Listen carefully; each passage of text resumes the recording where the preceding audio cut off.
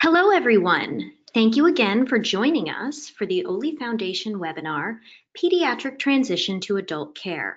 My name is Andrea Guidi. I am the Executive Assistant for the Oley Foundation. Most of you are probably familiar with the Oley Foundation, but just in case this is your first experience, I'd like to briefly introduce the organization. The Oley Foundation strives to enrich the lives of those living with home nutrition support, both intravenous nutrition, sometimes called HPN or TPN, and tube feeding. We do this through education, outreach, and networking. The Oley Foundation was founded in 1983 by Dr. Lynn Howard and her patient, Clarence Oley Oldenburg. Today, we serve approximately 19,000 members. All of our programs are free of charge for patients and their families. First, a few housekeeping details. You should see a toolbar on the right side of your screen. Click on the orange arrow to show the control panel. In the questions section, you can type any questions you have for me or for the presenter. Please note we will not be responding to the hand-raising function in the control panel. We will answer as many of the questions as possible during the questions and answers period at the end of the presentation. We'll post a recording of the presentation and handouts after the webinar on the Oley website. Please note that we have muted all of the participants, so you don't need to worry if there is background noise where you are taking this webinar. If you are having technical issues, please go to the Citrix website at the address on your screen. Now for the presentation. Transition to adulthood is an exciting time. However, as youth with special health needs mature and prepare for independence, they face greater challenges than their peers, including moving to a new set of adult providers who think and operate very differently than the pediatric providers that have seen them all their lives. It gives me great pleasure to introduce today's presenter, Dr. Tom Jaksic. Dr. Jaksic is W. Hardy Hendren Professor of Surgery, Harvard Medical School, Vice Chairman, Pediatric General Surgery at Boston Children's Hospital, and Surgical Director Center of Advanced Intestinal Rehabilitation at Boston Children's Hospital. We are thankful to have you presenting today. Dr. Jaksic, I will turn over the presentation to you now. Thank you very much.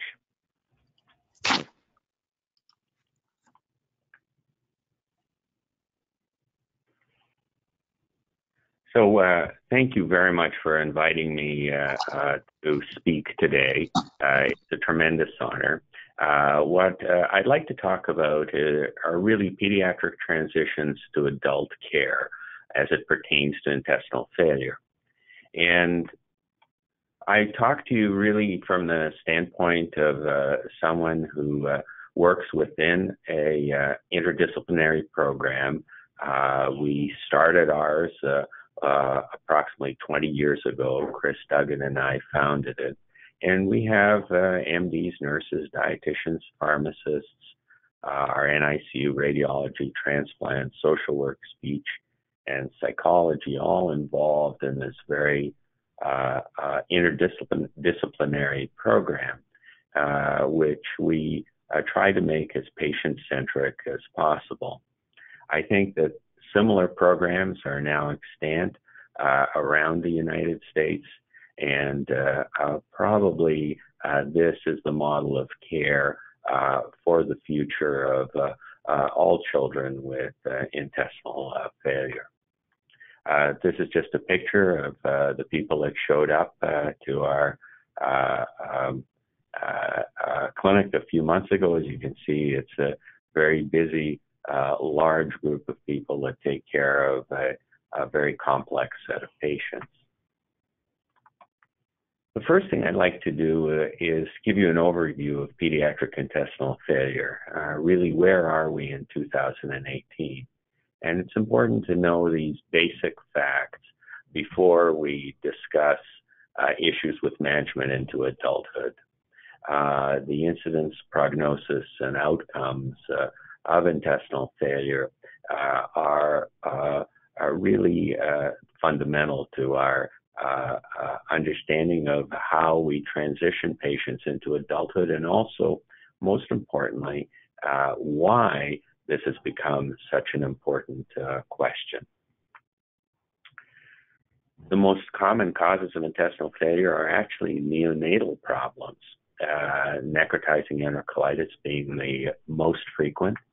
Interestingly, necrotizing enterocolitis has the greatest likelihood of weaning from parenteral nutrition of any of the diseases that we treat when standardized for bowel length. And we think that's because of the great potential that premature neonates have for bowel development and adaptation. The next big cause is gastroschisis, again, a neonatal disease. The intestine is outside of the abdomen. Interestingly, the survivorship to 1 year, with 1 year follow-up of children with gastroschisis is now 98% in the United States. But nutritional morbidity is present, and the median time to full enteral nutrition is 37 days. However, there is a large tail of patients who have motility disorders and other associated problems with gastroschisis who then end up in intestinal failure programs. The next cause is again a neonatal cause. It's intestinal atresia. Intestinal atresia is an in utero vascular accident. The most severe forms are type 3 atresias or type 4 atresias. And very recently, we have become cognizant of the association of type 4 atresias and SCIDS, which is an immunodeficiency disorder. Again, all of these are pediatric problems. The last thing that we see as a common entity is midgut volvulus, which is due to a malrotation of the intestine. This allows the intestine to spin on its own vascular supply and cut it off. If one doesn't reach the bowel within 6 hours, the whole of the midgut dies.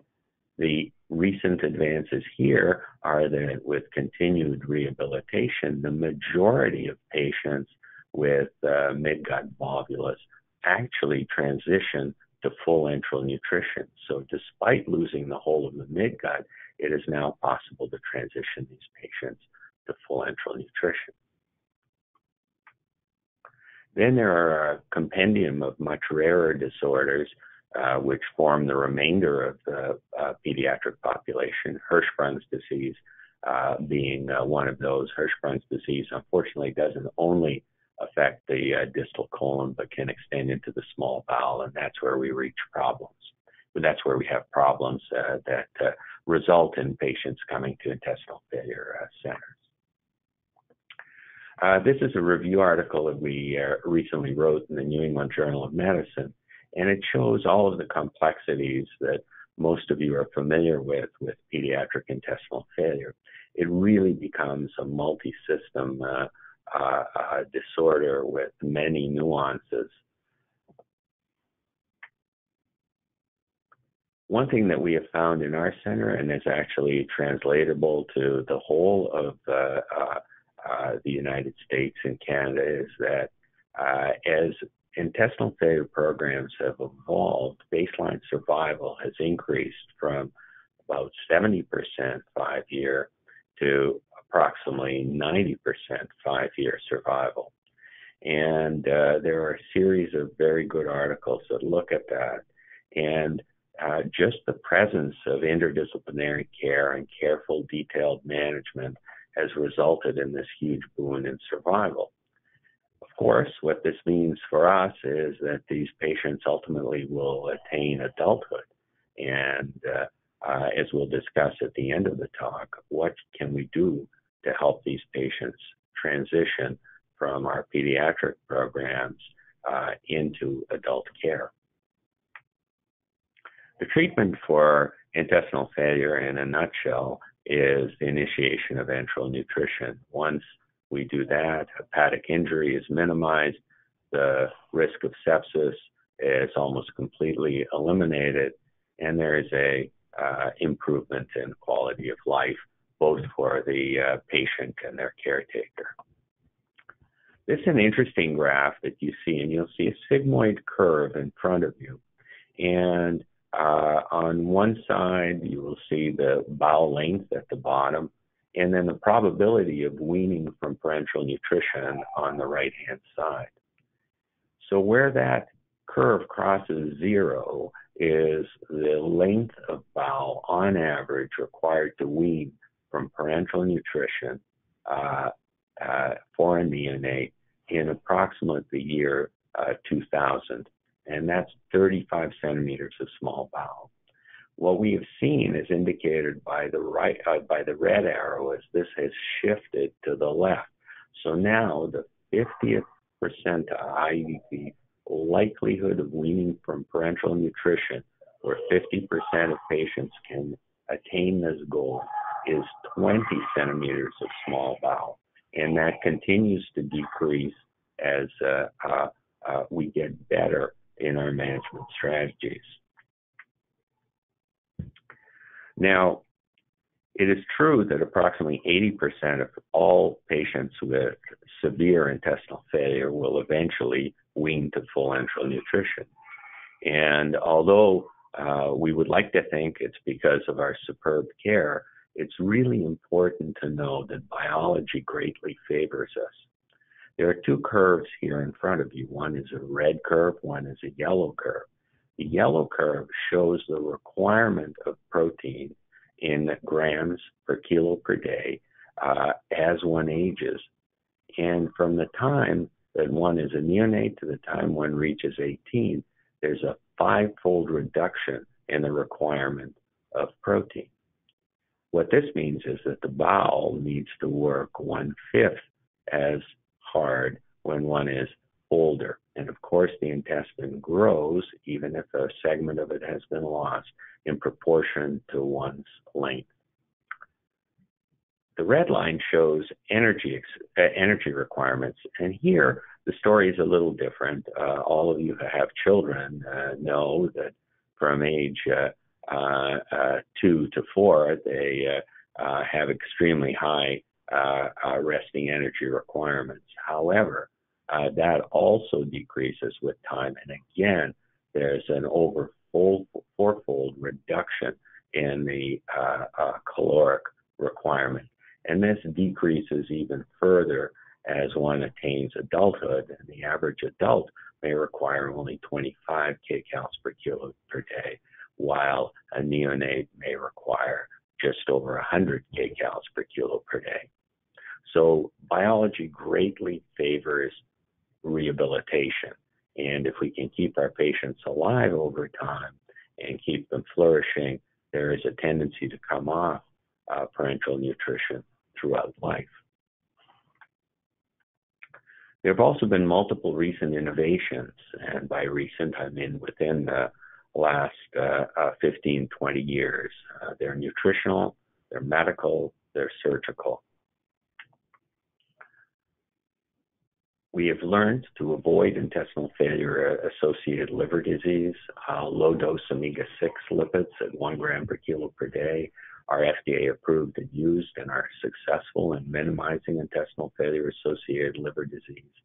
The use of omega-6, MCT, oleic, and omega-3 mixtures, sometimes called SMOF, is FDA approved and used. One can give higher doses of lipid using this formulation. And lastly, omega-3 lipids, omegaven, 1 gram per kilo per day, has very recently been FDA approved and will be distributed without the need for compassionate use through the United States shortly. Lastly, there's tremendous interest, and has been for quite a while, in structured lipids. The lipid backbone can have various fatty acids attached to it, and these new fatty acids may be even better than what a combination of fatty acids may be better than what we have currently. This just shows a graph of bilirubin reduction with the use of omegaven, which was done at our center with Drs. Mark Buter and Kathleen Gura leading those investigations. The other thing that's happened over the last decade is that Surgeons do not tie off vessels anymore. We reuse access. Interventional radiology techniques have improved. 70% ethanol locks to reduce catheter-associated bloodstream infections have been proven to be effective. And you can see in this picture just a biofilm in a catheter. And we've gotten much better at managing these lines. Right now, approximately 80% of all pediatric patients with home PN have a Broviac-type catheter. This just shows the reduction in catheter-associated bloodstream infections in home PN patients per 1,000 catheter days with the use of ethanol locks. Endoscopy has also improved, and it continues to improve. Pediatric endoscopists now can easily diagnose causes of GI bleeding. With biopsies, they can differentiate eosinophilic enteritis from bacterial overgrowth, from anastomotic ulcers. We're beginning to understand the microbiome and its relationship to bacterial overgrowth, and can now directly sample contents from the duodenum and see what is actually growing within the bowel in refractory cases. The next major advance has been the use of teduglutide, which is a long-acting GLP-2 analog that allows the bowel to grow and proliferate to improve absorption. The interesting aspect of this is that it is FDA approved for adults based on this randomized controlled trial that you see here, which was associated with a reduction in requirements for parenteral nutrition. There are pediatric multicenter trials that are currently undergoing analysis. From our limited exposure to patients that we have enrolled, it does seem that teduglutide certainly works in children. The huge advantage in children is that since we know that requirements decrease over time, these hormonal therapies may allow us to wean from PN earlier, but it does not necessarily mean that these patients will need to stay on this hormonal therapy throughout their life. In fact, we would expect them to not require it as they get older. Surgical therapy has also gone forward. Autologous intestinal reconstructive surgery, or AIRS, was a concept first promulgated by Adrian Bianchi in Manchester in around 1980. Newer operations such as the serotransverse enteroplasty that we developed at Boston Children's is an easier form of doing this. This just shows a picture in a neonate, basically tapers the bowel. Subsequent to this, the bowel has increased levels of GLP-2. It tends to grow and widen, and surface area increases after a step. The data from the STEP registry show that about 2/3 of PN-dependent children show improved enteral tolerance after a step. They have to have dilated bowel in order for this to be done, and about half of them are weaned from PN completely.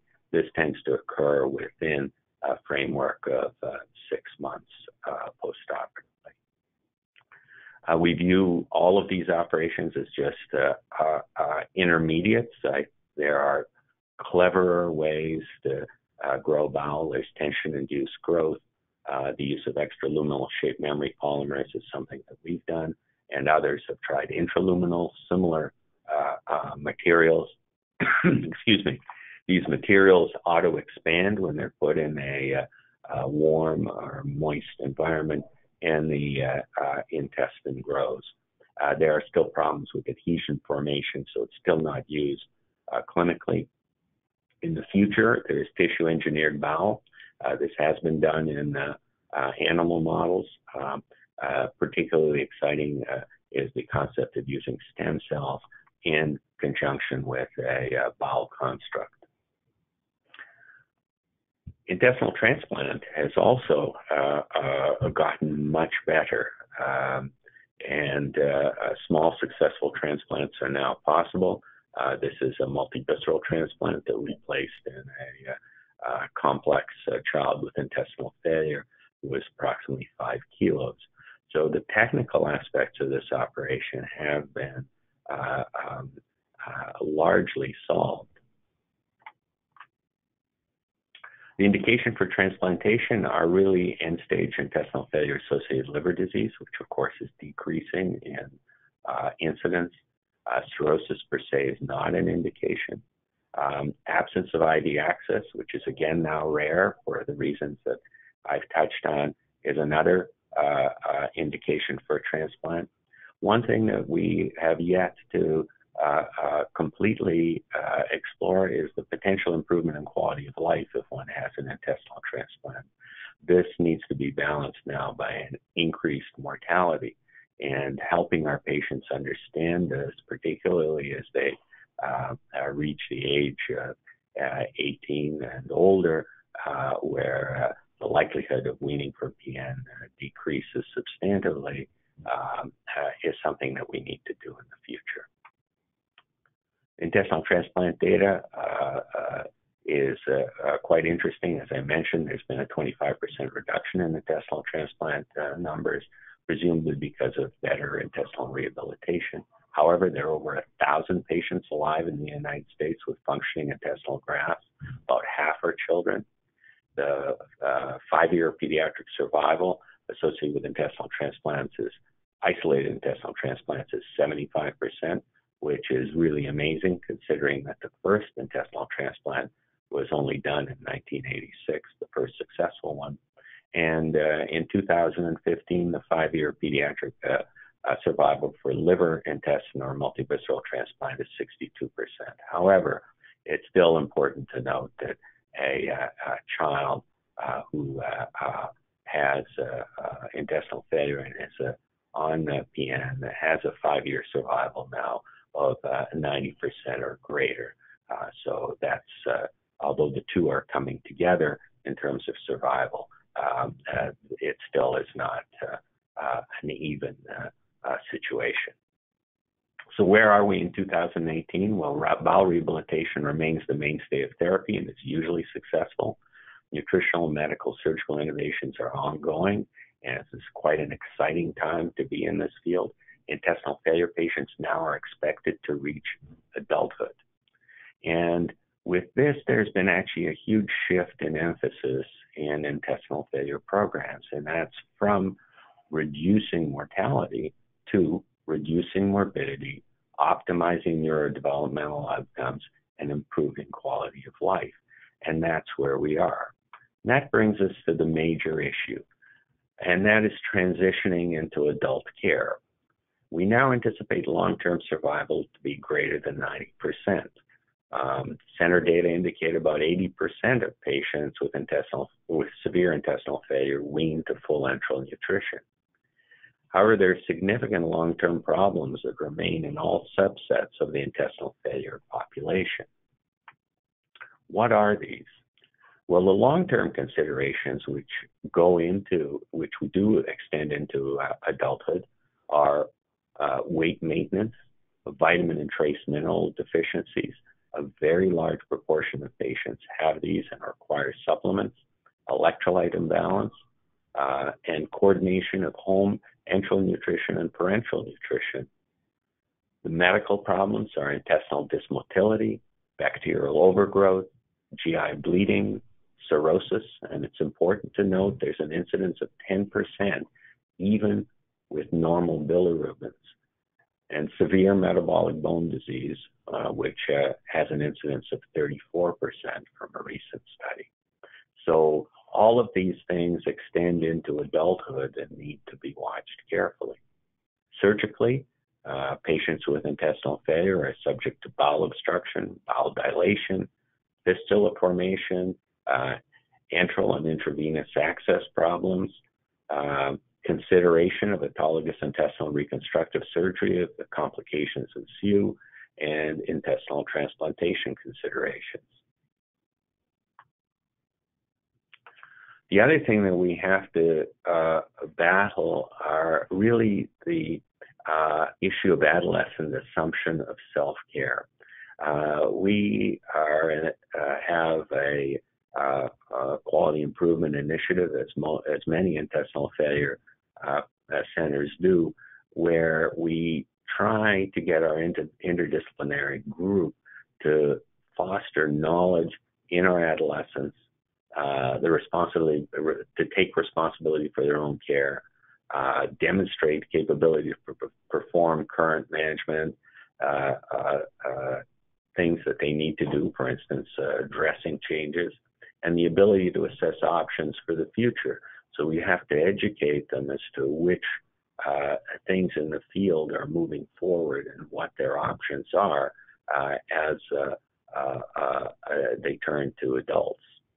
The skills they need to do include administering enteral nutrition, administering parenteral nutrition, doing their own line care, doing their feeding tube care as applicable to each individual.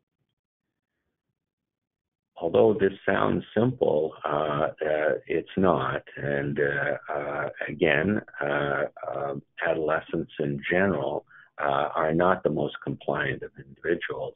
And it's really important that they have detailed care. And unfortunately, when they reach 20, they don't magically become non-teenagers and start acquiring knowledge and demonstrating good skills. They still need incredible oversight. The other thing is that we have to socially integrate our teenagers.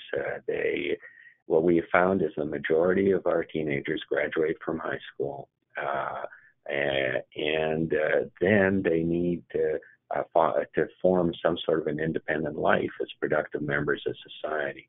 And this involves transition to higher education and employment. We have had kids go to college on home parenteral nutrition. Remarkably, we've had one child go to college on home parenteral nutrition and hemodialysis, so it is possible. There are huge impediments to transition of care. Comparable multidisciplinary adult intestinal failure programs may not exist, and the reason is that over time they have not continued a model of interdisciplinary care that we have in pediatrics. There are many reasons for this. One is that it's not as important in many general hospitals to have such large teams. And what is happening now is that they are really not prepared to handle the large cohort of patients that we are soon to deliver to them or try to deliver to them. The impediments to transition of care also occur on the patient side. After establishing long-term relationships, sometimes they are afraid to leave a position of comfort. And it may be something as simple as a relationship that they develop with a social worker, for instance, or a favored clinician. We've also noticed the phenomenon of reverse referral, where adult patients come to pediatric intestinal failure programs. And that's because by dint of volume and also interest, they have become the expert centers. So the oldest patient that we have in our program was 72 years old, which is certainly not a child.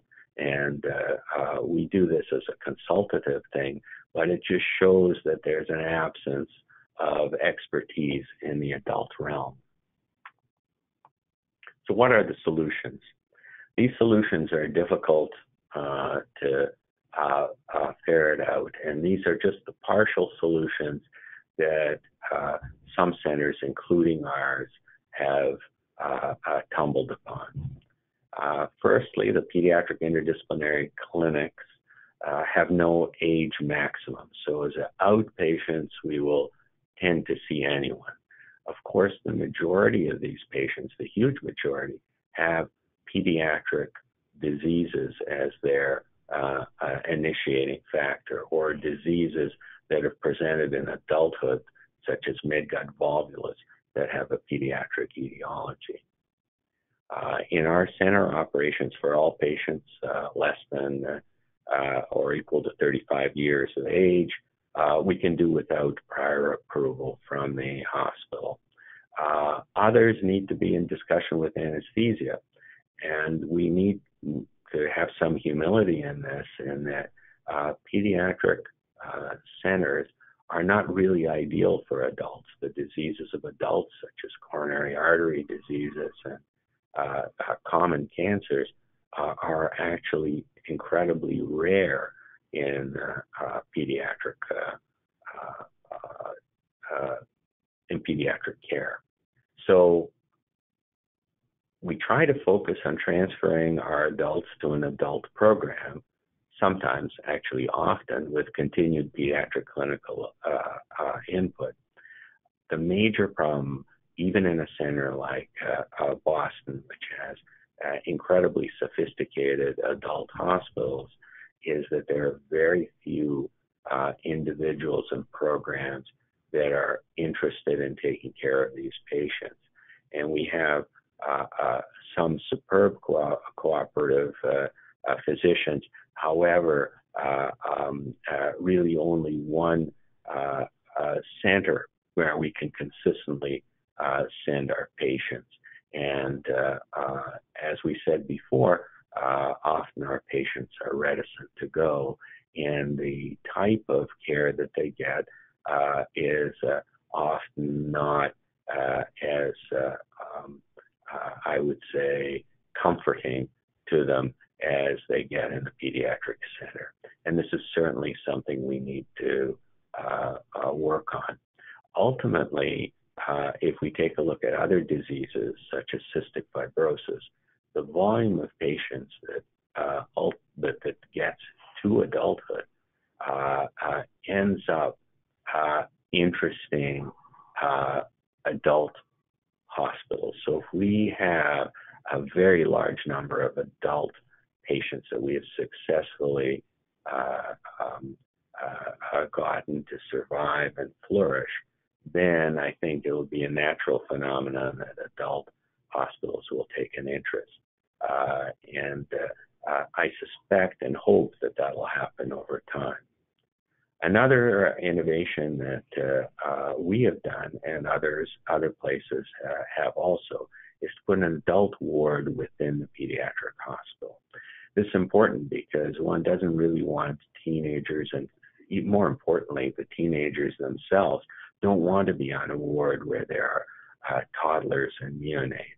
And certainly when they become adults, they would prefer not to be in such a ward. And the nurses on this ward can be more expert in the treatment of adolescents and adults. And as we alluded to before, adolescent to adult care transitions are not unique to intestinal failure. They're particularly common in cardiac care with congenital heart disease and also in cystic fibrosis. Pediatric hospitals, as a generalization, have become more willing to continue care into adulthood, which is a good stopgap method. Eventually, specially trained med-ped clinicians will be able to act as the guides for our patients, and they can understand both the pediatric issues that have caused the problem and then also take care of the more chronic adult problems that evolve over time. This picture that you see here is the adult transition program that we have within our hospital, which is a ward within the pediatric hospital. I think overall, transition to adult care is a work in progress. It's going to become more and more important as our surviving patients reach that point in large numbers. And I'd welcome your questions. Thank you.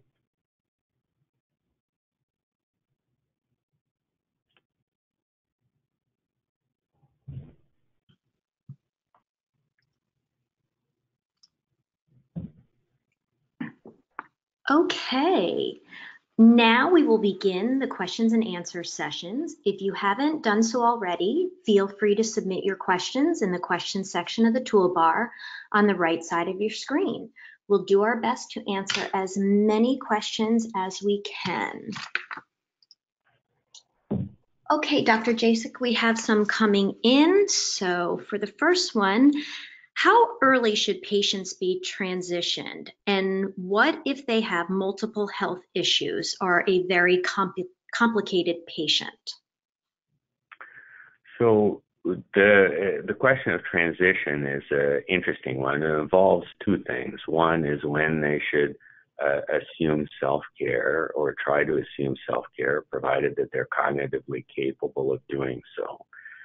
In our own program, we try to foster that at age 12, and then we have certain elements which we have codified that we like the patient to take care of themselves. Ultimately, the Rubicon for us is when they graduate from high school. Once they've graduated from high school, we would like them to have some sort of an adult provider. And it's analogous to them transitioning from a pediatrician to a general practitioner or internist. Now, the person that needs to take over their care has to be much more well-trained and in-depth trained about intestinal failure than a general internist. But that's what we would like to do.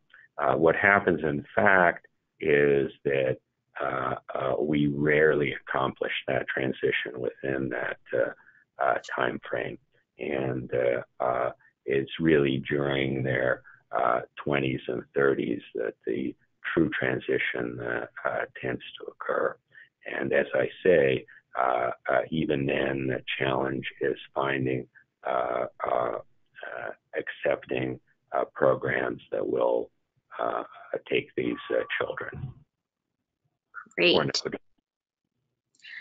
Next question we have coming in is, does the pediatric subspecialist have to release the patient for the family to find an adult subspecialist?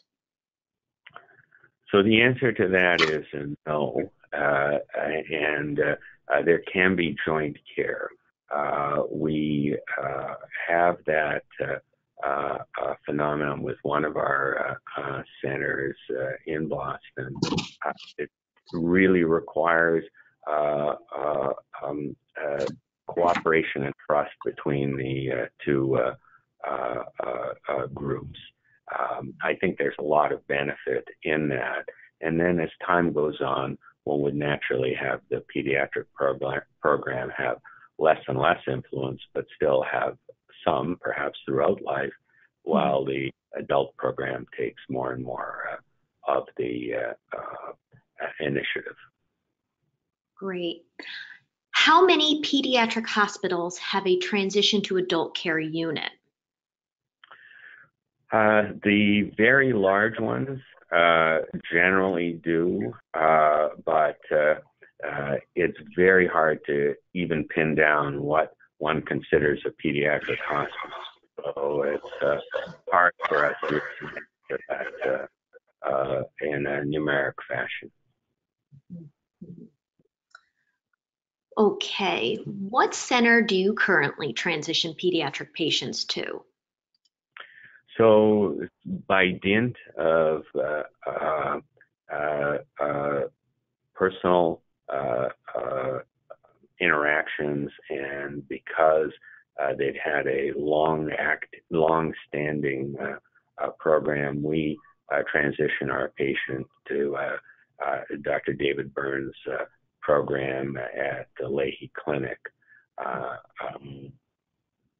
But these things are really contingent on patient approval of that also. And we have many national and international patients, probably an equal group to the number that we have locally. So obviously those we can't transition to a place in Boston. Mm-hmm. Dr. Jaksic, do you create a transition plan for each patient, and what does the plan include? So the transition plan is really tailored to the patients, and there are some patients where because there are other issues involved where a true transition to an adult center completely can't occur. They're few and far between. What we usually try to do is decide whether a patient is capable of transitioning to an adult center. If they can, and then we really encourage it. So the first thing is really to discuss with the family and the patient about the benefits of transitioning to an adult center. But the relatively low number of adult centers makes this difficult. But then when the transfer occurs, it has to be really a clinician-to-clinician detailed communication, pharmacist-to-pharmacist communication of exactly what we are doing. And the last step, if a patient's on PN, the adult program will assume the responsibility for writing the PN. So it's a phased process. It's one that is, if one has a willing partner, it's quite doable, but it's not easy. And the first part is really have to discuss with the family and really encourage them that ultimately adult program is best. It becomes much easier once the patients get into their 20s and 30s. Mm-hmm. Great. If a transitioning pediatric patient requires surgical interventions, what is the best way to identify an adult surgeon capable of addressing surgical needs? What type of pediatric/adult collaboration is happening in the surgical world? So one of the things that has occurred with the evolution of some major pediatric hospitals, I think certainly the larger ones, is that they are affiliated with adult centers. So they're an adult center right beside them.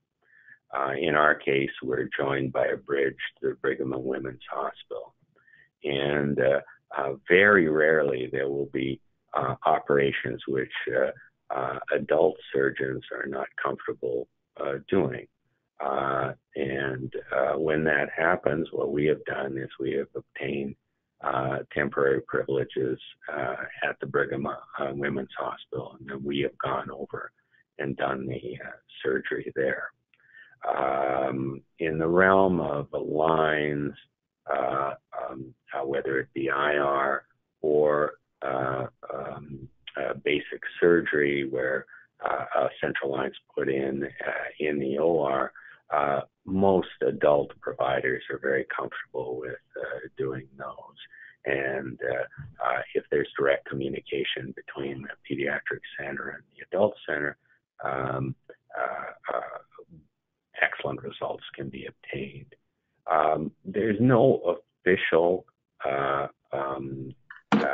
surgical group that's sort of as adult and pediatric trained, but it's important to know that all pediatric surgeons first have to fully train as adult general surgeons. So they're board certified in adult general surgery. And then they do pediatric surgery and become pediatric surgeons and board certified in that. So in a sense, they are the transition. They can understand what adult general surgeons know, what they know in addition to that, and then they can work with colleagues who are interested in nutrition and intestinal rehabilitation in the adult realm. A practical way you could do it is to take a look at adult surgeons who are members of the American Society of Parenteral and Enteral Nutrition, and often they will either know of a surgeon who is interested in taking care of intestinal failure patients, or they are such surgeons themselves. Great. Will insurance cover adult patients if they stay with a pediatric provider? The short answer is yes, although as with any insurance question, there is much more detail than that. But overall, there is no prescription that pediatric providers can take care of adult patients. And it's for the reasons that I mentioned, and certainly in pediatric surgery, there are the provider is board certified in adult general surgery, so that's not difficult. In the realm of GI, dietitians, pharmacists, there's a sufficient overlap that, again, we have not encountered any practical problems in obtaining insurance approval.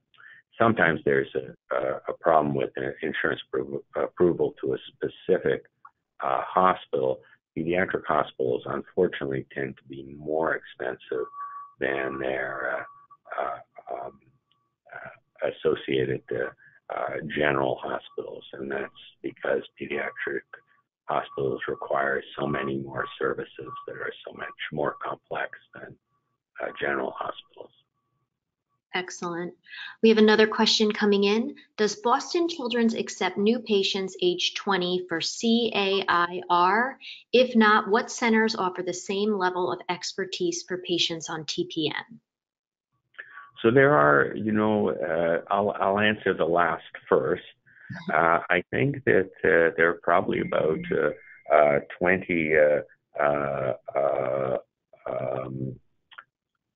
centers in the United States that are true intestinal failure centers, and that's an estimate, and it's not a precise number.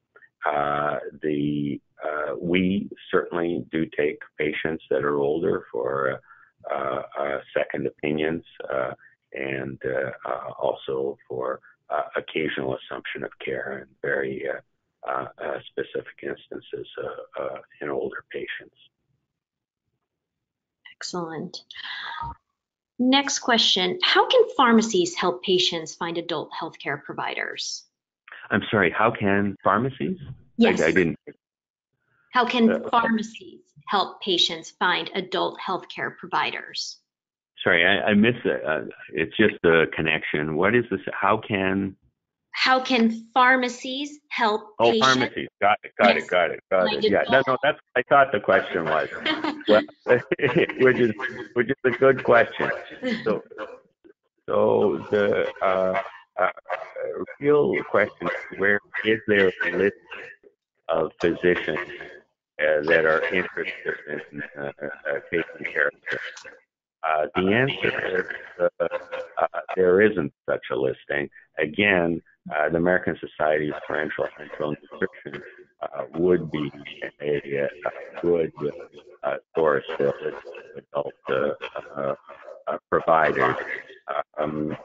Unfortunately, it's that one has to go to search engines, try to delve into various websites associated with hospitals. Great. Let's see, we have time for about 2 more questions. Advice on forms or approaches to use to assure a smooth thorough transition? Well, that's an excellent question. We're in the process of developing our own forms. I think the first thing that one needs to do is to determine, and the first thing we look at is whether patients will be their own healthcare determinator, if you will, that they will determine what they want and they will decide what they want to do. If they're cognitively capable of doing that, then one also has to somehow decide whether their parents will or will not have access to the record. That's the first thing. Then, after that is accomplished, then you have to really find a program which will fit that particular patient, and it ultimately comes down to clinician to clinician, detailed verbal and written communication about what the patient needs and requires. Mm-hmm. But there's no specific one form that will fit for all, that fits for all, sadly.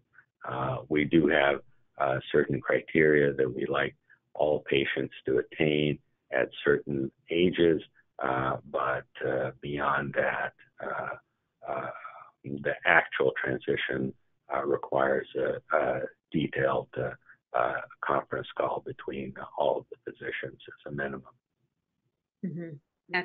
Excellent advice. Last question I think we have time for is when TPN patients are transferred to adult, they're seldom followed by a dietitian. What is the norm? So the norm would be that they would be followed by a dietitian, and that's a flaw in adult care. I would say probably as the 1990s evolved, there was a diffusion of expertise in terms of true nutritional services within hospitals and nutritional support services, and the loss of that has resulted in a lack of integration of dietitians and physicians in some adult hospitals. It's a problem, but it should be an expectation. Okay, great. Well, we have run out of time, and we will post answers to the rest of the questions on the Oley website. I think we just have a couple more that we'd need to cover. Listed here are pages on the Oley website where you will find resources for pediatric transitioning to adult care. Thank you, Dr. Jaksic, for an excellent presentation. We appreciate you sharing your expertise. Many thanks to Quorum CVS Specialty Infusion Services for supporting this important educational program. Thank you also to participants for joining us today. We'll post a recording of the presentation on the Oley website in case you'd like to view it again. We hope you will join us for another webinar. To view our schedule of upcoming webinars and past recordings, visit the Oley website at oley.org/webinars. That's all for today. Thank you and goodbye. Thank you very much.